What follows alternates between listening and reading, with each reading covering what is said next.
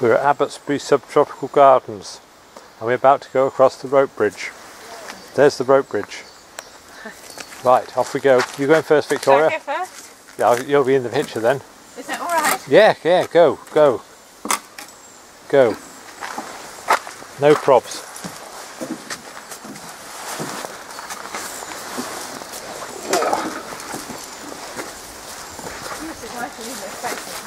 Hey?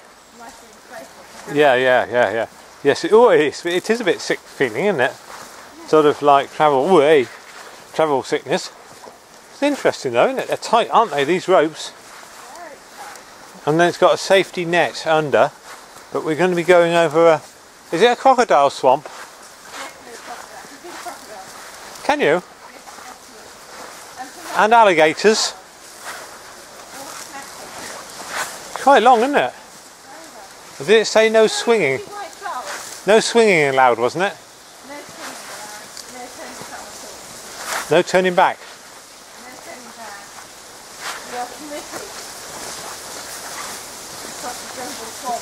Right, I'm out in the middle now, and the water is down there. There's no alligators. That's the way we've been, look.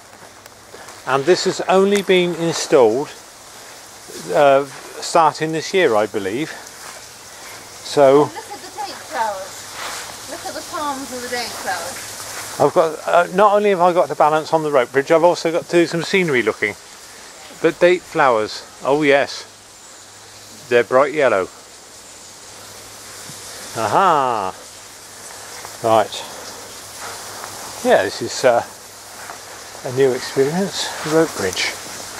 It's custom made though, because these, obviously the ropes are sort of nylon-y, and then the clips are plastic with a Phillips screw, various sort of clips.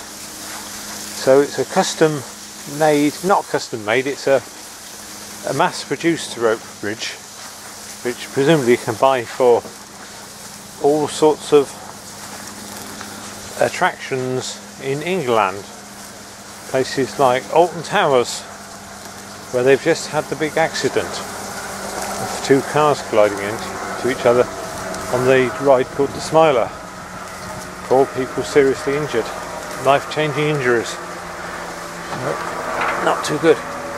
But I have been on the Alton Towers roller coaster, but not that particular one. Right, that's that then, Victoria. Now then,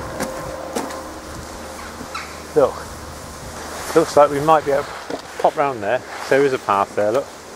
Yeah. I think we go around that way. Oh, what do you think we ought to keep to the proper path? I think we should. I think.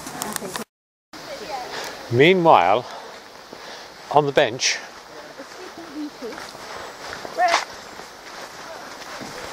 Okay, in the start of sunrise, among the Yaffle fairies.